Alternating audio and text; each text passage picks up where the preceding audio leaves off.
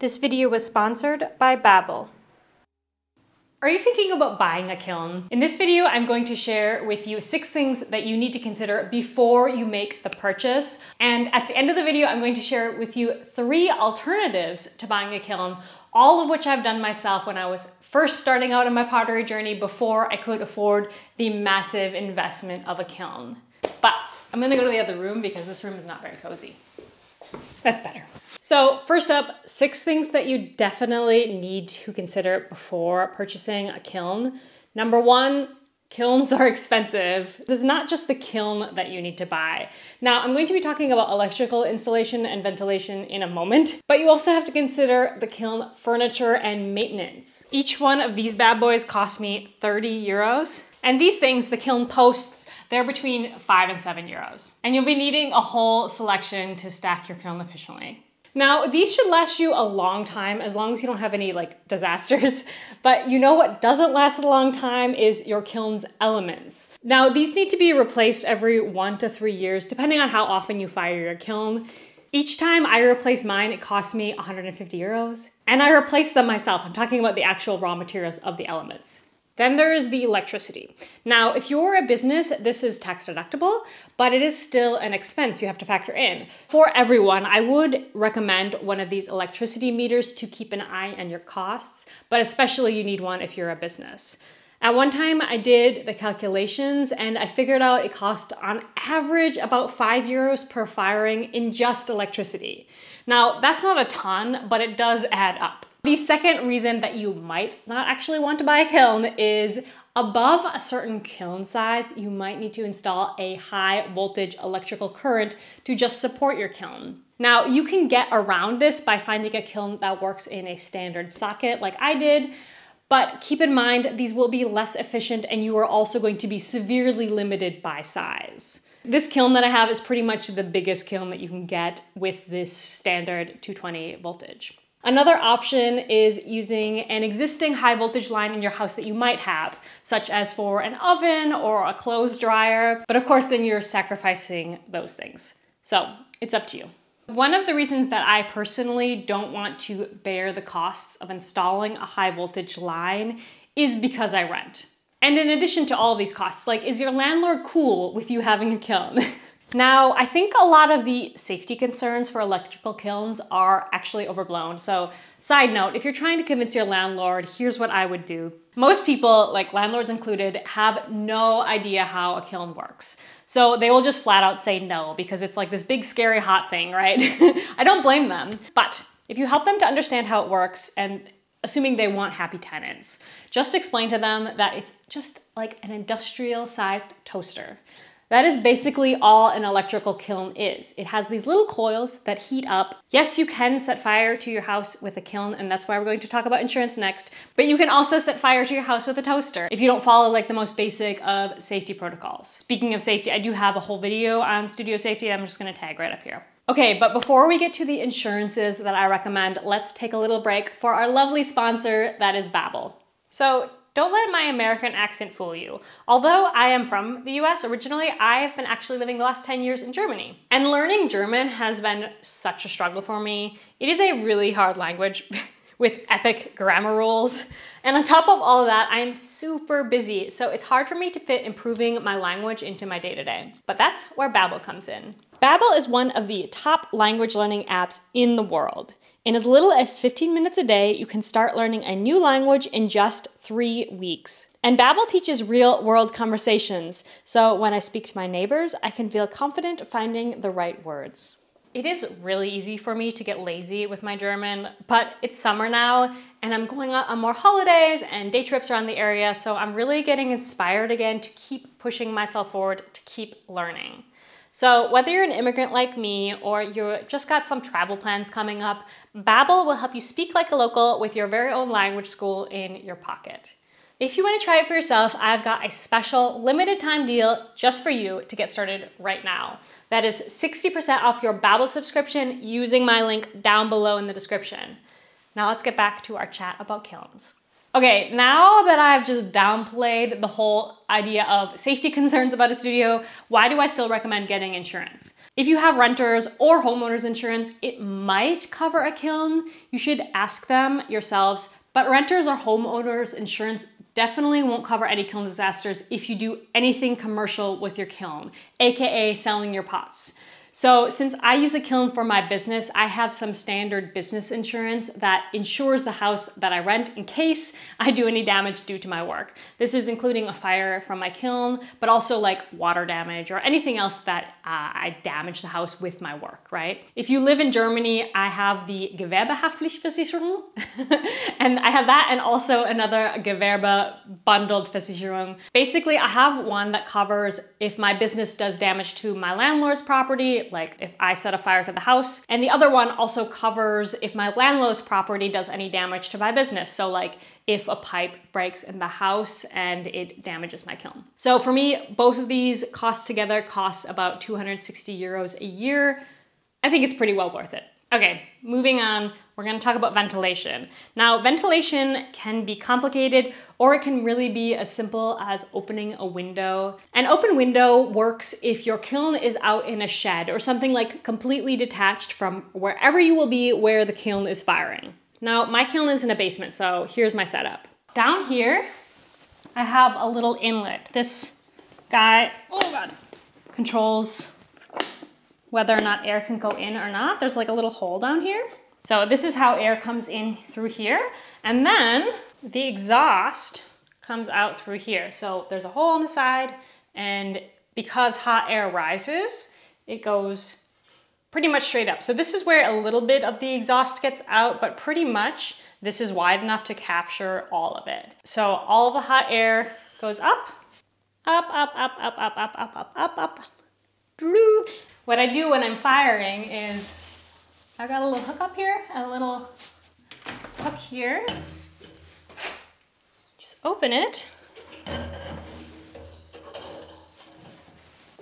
Hooks out there, just like that. Now I could have this more hard installed into the space, but like I said, I'm renting, so someday, maybe. This setup gets the vast majority of off-gassing out, but there is still a little bit left over. So for me, that is fine because no one is ever in this room when the kiln is firing, and our living space is through a door, down a hall, through another door, up some stairs, and finally through our front door. So I'm pretty okay with this system. By the way, the tubes that you saw, you can buy from your pottery supplier or, from wherever you bought your kiln. Now, if you live in an apartment building or your kiln is like in the next room from where you sleep, or if you plan on like being in the room, like working on your pottery while the kiln is firing, I do recommend a proper ventilation system, which of course is going to cost you time and money. But just like the high voltage line, it's definitely doable. Just get an expert involved. Personally, I plan to, when we get to our final home, that's when I'm going to set up the electrical and ventilation system. Okay, so I ran a poll on my community page and 53% of you identify as beginners. And that is awesome. And I'm so glad that you found your way to ceramics. But in your case, you might not be ready to commit to a kiln. Story time. So a girl I knew once took a pottery class and she got really excited. This was a slip casting class and she had a blast. Like she learned how to make molds, and once that class was over, she was just like hooked. She decided she had enough money together, so she bought her own little kiln. She created a little pottery space in her garage and she was just having a blast. Then 6 months go by like this and her life gets kind of busy. Her pots weren't turning out as great as they were in the class and she starts to lose momentum. And then eventually she lost interest. And 1 year later, the kiln was still sitting in her garage, only having been fired 3 times. Now eventually she sold this kiln to me, which for me was awesome. I got basically a brand new kiln at half price. That's the kiln that's still sitting in that room. But of course for her, that's a bit of a disappointment. Now, unless you're like Scrooge McDuck and you have money to burn, you might want to take a beat before jumping right in and buying a kiln if you are just starting out. Especially because there are some really great alternatives out there, which I'm going to get to in a moment. But you want to make sure that you are committing to your craft before you make this leap. And hey, there is no shame in getting really excited and diving deep into a craft for a short period of time. For me, like every 5 years, I become obsessed with quilting and I get really into it. I make a bunch of stuff and that's cool. Our hobbies are our hobbies. They can change, they can be picked up, set down. There's no pressure. There should not be any pressure with your hobbies. But my advice is be realistic to yourself. Really consider, am I in this for the long haul? Okay, now despite the title of this video and all of the reasons that I was just listing about why buying a kiln sucks, I don't actually want to discourage you from buying a kiln. I just don't want you to underestimate that this is a big commitment. If you are ready to go for it, that is honestly one of the most exciting things I can think of as a potter. I'm gonna try and put up a photo here of the first time that I got my very first 40-year-old kiln. It wasn't a new kiln, it was a 40-year-old kiln, but this was such an awesome day for me. So before you go, I want to give you a few solutions. So you've realized that you're actually not ready to buy a kiln. Cool. Doing ceramics without a kiln is actually a lot more doable than you might think. Alternative number one, you know what I'm going to say first, right? Rent a kiln. Unless you live in an extremely remote location, your area probably has a kiln somewhere. So here's where to look. Try community pottery studios first. So just Google community pottery studio plus your town. You can also try with local potters. Again, just use Google. This is what I did when I first moved to Berlin and I had no money to buy a kiln and certainly no space to fire it. That's another factor, right?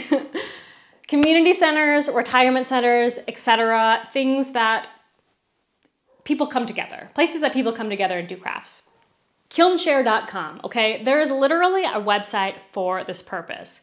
Kilnshare is run by this really friendly guy named Mike, and the whole thing is totally free to use. Potters list their kilns to hire, so it's a great way for them to get a little extra cash, and it's a great way for you to get access to a kiln.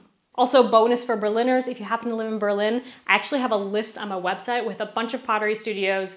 There's like memberships and classes and stuff on there, but it also lists studios that hire out your kiln. So I'll link that down below in the description. Number two, join a community studio. Now, I'm not just saying this because I used to run a community studio and I think that they are some of the coolest places ever, but they really are great. Yes, it's going to cost you a monthly fee, but considering what you get out of it, it can really, really, really be worth it. Not only are you getting access to a kiln, but you're getting access to experts who know how to run the kilns. They are probably also providing all of the materials and glazes, so you don't need to sort any of that out for yourself. They have all the tools, the gadgets, the space, which will in the end save you a lot of money. But that is actually nothing at all compared to the most game-changing benefit to working in a community studio, and that is the community itself. The network of potters and ceramic artists who can help you, inspire you, elevate your skill and creativity beyond anywhere you can get to from working alone. Honestly, like it's impossible to undervalue this. Everyone gets inspired in these places, even the people who run them. And community creation alone, like even just beyond pottery, is such a life-changing life hack. Feel connected. Be less depressed.